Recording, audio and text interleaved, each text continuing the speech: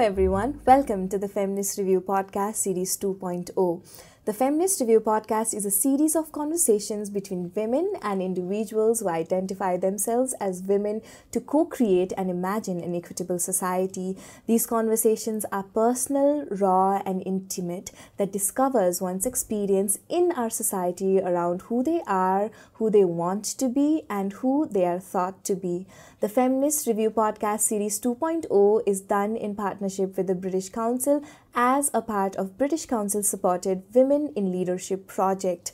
We have curated this series specifically for feminist thinkers and leaders to come and share with us their expertise and their leadership journey to raise awareness, to inspire us, and to motivate us to be better leaders ourselves. I am Bharti Newar, Program Coordinator at Ujyalo Foundation, and we have with us today Sonika Manandhar, CTO and co-founder of Aloi. In our episode today, we will be talking about women leadership in STEM. Sonika ji, welcome to our podcast. Thank you. Sonika ji, let's begin with your journey of co-founding Aloi, yeah?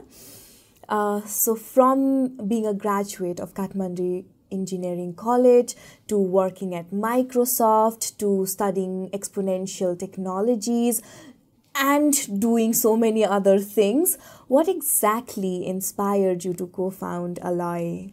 Yeah, so the starting point, can be when I was 5 years old or even when I was 27 years old, right? So I'd like to begin from 27 years old this time. So I was taking this public transportation that's called Safa Tempo, which runs around in Kathmandu, usually driven by women. And fortunately on that day I was in the first seat, like with the driver, right? And it was a women driver, and apparently she was very talkative. That was good for me because I got to know about all her rants, right? That's when I understood that she had a lot of trouble in terms of, they need to upgrade their batteries and everything. But financing was a huge problem. So the formal banks or, formal financing system was really not working for her.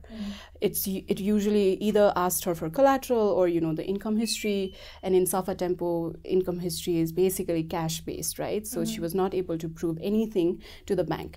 So why it struck me, then I want to go back when I was 5 years old when my dad started a Tempo, driving Tempo.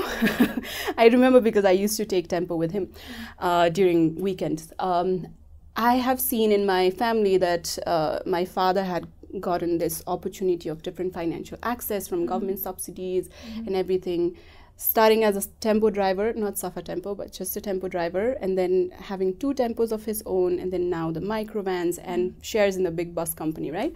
So I've seen that journey of him from being a simple micro entrepreneur to, graduating and, making me able to be in this platform today, of course. So yeah, I've seen that, and I've understood from my family journey that having proper access to affordable finance is very important for family, community, and in the entire country. So I saw that I can bring the same kind of opportunities to these women in Safa Tempo sector. So which is why I think Aloi made perfect sense, because what we do with technology is try to build trust between these micro entrepreneurs and the big banks, so that they know where the money is going, and so that the return on investment will come back to the bank. So that's the journey, let's say. Talking about your expertise in microfinancing, what exactly is microfinancing and what can be or are its impacts in low-income workers, especially women?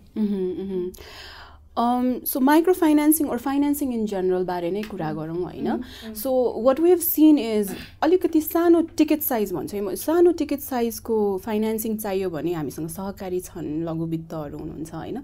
त्यो भन्दा अलि if you want something higher than that, then that's where the gap is, okay? Because you're making that jump from small ticket size loan to micro loans to alikati bigger size loan, हैन. So त्यो ग्यापमा चाहिँ कस्तो भइदिन्छ भन्दाखेरि सहकारी लघु वित्तमा पाइन्छ तर अलिकति हाई इन्ट्रेस्ट रेट हुन्छ, कहिलेकाहीँ पाइँदा पनि पाइँदैन, हैन. सो माइक्रो फाइनान्सिङले चाहिँ कस्तो खालको रोल प्ले गर्छ भन्ने तपाईले जुन सोध्नु भयो अघि, यसमा चाहिँ कस्तो हुन्छ भन्दाखेरि जति पनि these MSMEs micro small and medium एन्टरप्राइजेसहरु हुनुहुन्छ, what they need is just that, to make that jump to scale their business basically हैन त्यो नपाएर चाहिँ धेरै जना अड्किराखेको पनि हामीले पायौं कि and recently हामीले यो धेरै जना सफा टेम्पो ड्राइभर्सहरुसँग ओनर्सहरुसँग कुरा गर्दाखेरि चाहिँ के देख्यौं भन्दाखेरि even garagesहरु visit गर्दाखेरि we saw a lot of safa tempo just rusting there and I was like oh you know this is such a beautiful industry started with 714 safa tempo all driven by women back in mid 1990s what happened right अहिले त 7000 पुग्नु पर्ने हो नि त खासमा त तर पुगेको छैन and it's basically very heartbreaking for me हैन सो त्यो कारणले चाहिँ अलिकति समस्या के हो भनेर बुझ्दाखेरि प्रब्लम नै त्यही नै अलिकति vicious cycle पुरानो खालको ब्याट्री युज गर्यो भने छिनछिनमा चेन्ज गर्नुपर्ने 4-4 लाख 6-6 महिनामा हाल्नुपर्ने तर यो अलिकति राम्रो ब्याट्री हाल्नलाई 10-11 लाख चाहिने त्यो पैसा कसैले नपत्याउने हैन सो अलिकति vicious cycleमा चाहिँ उहाँहरु गइराखेको चाहिँ हामीले पायौं के सो त्यो खालको जुन तपाईले माइक्रो फाइनान्सिङको रोल चाहिँ त्यहाँनेर ठ्याक्क फिट हुन्छ जस्तो लाग्छ so what they need is that microfinancing to make that jump just like what my father did basically yeah. You're also a climate leader, one that is recognized by the United Nations Environment Programme. Will you please tell us about concepts like green economy, green energy mobility, and how urgent is it for us to shift towards opting for solutions that are more quote-unquote green? There's no question important to definitely नै छ हैन there are no other options basically so especially नेपालमा चाहिँ किन important छ भनेर चाहिँ म राख्न चाहन्छु ग्लोबली कुरा गर्नु भन्दा पनि हैन नेपाल चाहिँ अलिकति धेरै क्लाइमेट चेन्जमा कन्ट्रिब्युट नगर्ने तर धेरै इफेक्ट भोग्ने खालको कन्ट्री चाहिँ हो त्यो कारणले पनि हामीले चाहिँ यो क्लाइमेट चेन्जसँग अड्याप्ट कसरी हुने भन्ने बारे चाहिँ एकदमै सिक्नुपर्ने र पाइला चालिहाल्नुपर्ने जरुरी चाहिँ देखिन्छ हैन अनि इभन यो कन्ट्री भित्रकै कार्बन इमिसनको कुरा गर्ने हो भने ट्रान्सपोर्टेसनले चाहिँ मेजर रोल खेल्छ के वर्ल्ड वाइड नै खेल्छ नेपालमा पनि खेल्छ हैन त्यो हटाउने के भन्छ क्षमता चाहिँ हामीसँग छ because we are very rich in hydro power but then हामी के गरिरहेछौँ त यो डिजल पेट्रोल चाहिँ इम्पोर्ट गरिरहेछौँ हाम्रो पैसा बाहिर पठाइरहेछौँ हैन अहिले जति पनि लिक्विडिटी क्रन्च छ हैन यो केसमा त त्यो पैसा सबै हामी कहीँ राख्न पाएको भए त अझ यो हाम्रो यति धेरै 43000 मेगावाटको पोसिबिलिटी छ हाइड्रो पावरमा भन्छ त्यो त हामीले त बेच्न सक्छौँ के बाहिर हैन सो इट्स बेसिकली यो कार्बन क्रेडिट्स ग्रीन इकोनोमी जुन भन्नुभयो यसमा चाहिँ धेरै जोड्न सक्ने सम्भावना चाहिँ छ धेरै कन्ट्रिब्युटर हैनौं तर यसलाई सल्भ गर्नको लागि अरु देशलाई पनि हेल्प गर्नको लागि चाहिँ यस्तो खालको टेक्नोलोजिजहरु चाहिँ हामीले टेक्नोलोजी नभनौं एनर्जी चाहिँ हामीले बाहिर पठाउन सक्यौं भने यो जति पनि फसिल फ्युल इम्पोर्ट भइरहेछ त्यो चाहिँ रोक्न सक्छौं जस्तो लाग्छ हैन एक हिसाबले चाहिँ यो क्लाइमेट लिडर हुन्छु भनेर भएको चाहिँ हैन है सो यो आलोइ सुरु गरे एन्ड देन सफा टेम्पो सेक्टरमा काम गर्दाखेरि चाहिँ धेरै राम्रो कुराहरु पनि सिक्न पाएँ आफै त अलिकति इन्भाइरोन्मेन्ट अवेयर खालकै मान्छे थिए तर त्यसरी एकदमै हार्डकोर रूपमा चाहिँ म थिए जस्तो लाग्दैन तर सफा टेम्पो इन्डस्ट्रीसँग काम गरिराख्दा यसको हिस्ट्रीहरु बुझ्दा अनि यो सेक्टरमा काम गर्ने महिला चालक दिदीहरुसँग कुरा गर्दाखेरि चाहिँ कस्तो लाग्यो भन्दाखेरि उहाँहरु चाहिँ यति धेरै समयदेखि यो क्लाइमेट चेन्जसँग लडिराख्नु भएको हैन ग्रासरुटमा बसेर उहाँहरुले 30 वर्ष भइसक्यो कि इलेक्ट्रिक भेहिकल चलाउन सुरु गर्नु भएको हैन त्यत्रो समयसम्म यसरी क्लाइमेट चेन्ज के भन्छ जस्तो ग्लोबल च्यालेन्जलाई सल्भ गर्न हेल्प गरिराख्नु भएको तर क्लाइमेट चेन्ज भनेको के हो थाहा नपाइराख्नु भएको र उहाँहरुले पाउनु पर्ने जुन यो हामी ग्रीन फाइनान्स ग्रीन इकोनोमी भन्छौं कति धेरै पैसा छ ग्लोबली हैन I talk because I am a fintech founder I talk a lot about फाइनान्सेस so यति धेरै पैसा त एक्चुअली यहाँनिर उहाँहरुको ह्यान्डमा पुग्नु पर्ने हो नि त जुन चाहिँ पुगेको छैन के सो त्यही भिजन लिएर पनि एलोइसँग काम गरिराख्दाखेरि चाहिँ यो रेकग्निसनहरु पनि पाइयो and then I always dedicate this recognition to the actual climate निन्जास सफा टेम्पो दिदीहरु और anybody who is working in the green businesses in Nepal अब तपाईको अलिकति leadership journey in Nepal तिर focus so being in a leadership position here in Nepal and achieving what you have, what are some mantras that you have acquired over time? Leadership mantra, that's I think perseverance भन्न चाहन्छु तर also knowing when to stop that, right? Because when you are leading something it becomes your baby basically and then you don't want to let it go होइन. So persevering towards your goal, but then if it is not working, you need to change. Otherwise, you will die. And I don't want to die, right? Yeah. So basically, persevere and know when you need to quit and then restart or, kind of redesign. So त्यो नै भन्न चाहन्छु म चाहिँ. Throughout your leadership experience in Nepal, तपाईले of course individualसँग होला कि organizationsहरुसँग होला collaborate गर्नुभयो हैन.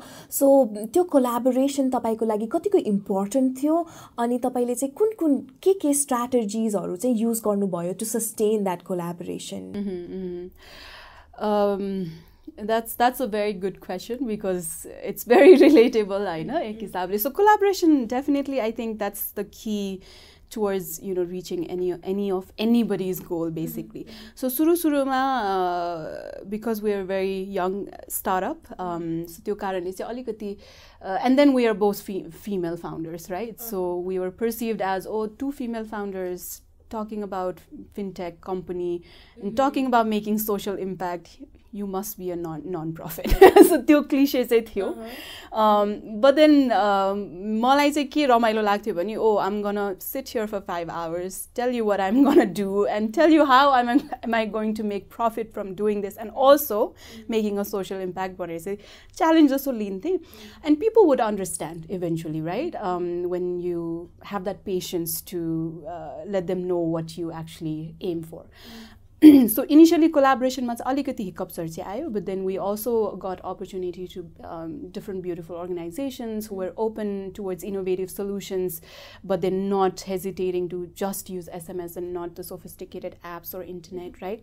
So we found अलिकति like-minded partners and collaboration मा help भएको छ. अहिले चाहिँ specifically अलि सजिलो भएको छ because we have made our name and people know about us. त्यो त छँदैछ. यो sustain गर्ने कुरामा अथवा how to start that initial conversation भनौँ न, which as an introvert it's very difficult for me. So initial days मा चाहिँ केसम्म पनि गरियो भन्दाखेरि कुनै conferencesहरुमा if we're there and someone is speaking in the panel and we found the person interesting भने चाहिँ उहाँहरु टी लिन जाँदाखेरि चाहिँ we used to run after the person and that got our first contract, by the way. So that's how we started. And यो software tempo को दिदीहरुसँग कुरा गर्नु पर्दाखेरि पनि यो initial days मा अलिकति सर्वे बुझौँ न भनेर जाँदाखेरि चाहिँ यो NAC मा बस स्टप मा बस्ने अनि फ्रन्ट सीट मा बस्ने कुरा गर्दै जाने wherever they were going भन्ने जस्तो थियो हैन.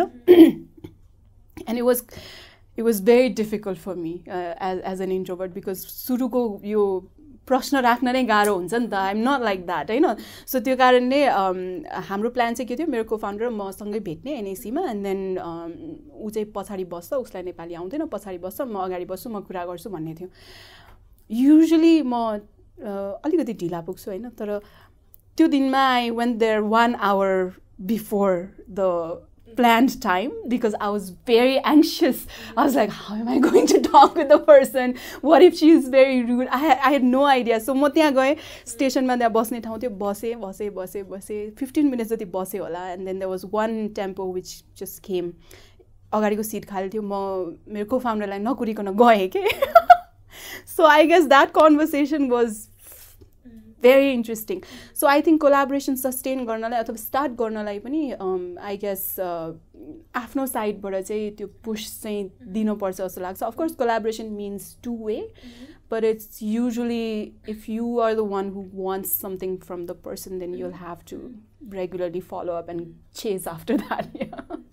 So नेपालको महिलाहरूको लागि, especially the ones who've been working in the field of STEM, के opportunities अनि के barriersहरु चाहिँ तपाईले देख्नु भएको छ? मेरो पर्सनल जर्नीको कुरा गर्ने हो भने चाहिँ I've seen lot of opportunities. I found lot of opportunities, हैन. Having said that, challenges थिएन चाहिँ भन्दिन. यो जुन अघि नै पनि शेयर गरिसके, so म एकदमै डिटेलमा त भन्दिन. So initial days मा चाहिँ when we were even trying to set up a company, there was a lot of questions raised just because it was two female founders talking about अघि भनिसके हैन. सो त्यो कारणले चाहिँ इनिशियल डेजमै त्यस्तो अलिकति डाउटफुल क्वेशन्सहरु आको भएर चाहिँ are we in the right path भन्ने जस्तो पनि हुन्थ्यो कहिलेकाहीँ. तर me being me, I take it as a as a challenge and see there the opportunity to explain about our system. That was our first pitch one as a startup, trying to make sure that the lawyer understands and they are okay, helping us form this company. So initial days देखि नै त्यस्तो challenges चाहिँ थियो. तर as a women leader or specifically in IT भनौं हैन, when I started there were not many women in IT or हुन्छ नि startup community मा पनि यसरी fintech तिरै भएको women leaders are saying हुनुहुन्थेन. So त्यो कारणले पनि lot of support came our way, I guess. एक हिसाबले dev organizations, because we are inclusive fintech, right? So अलिकति धेरै सपोर्टहरु पनि त्यो कारणले पनि पाएको हो कि जस्तो पनि लाग्छ. So I don't always take यो women leader भन्ने जुन ट्याग लगाइन्छ त्यसलाई नेगेटिभली मात्रै पनि लिदिन, तर धेरै नै के भन्छ युज हुन थाल्यो भने चाहिँ then I'm pretty fine as a startup founder मात्रै भन्दा पनि हुन्छ. Women startup founder किन भन्नु पर्यो, त्यो पनि fintech women fintech founder किन भन्नु पर्यो भन्ने जस्तो लाग्छ.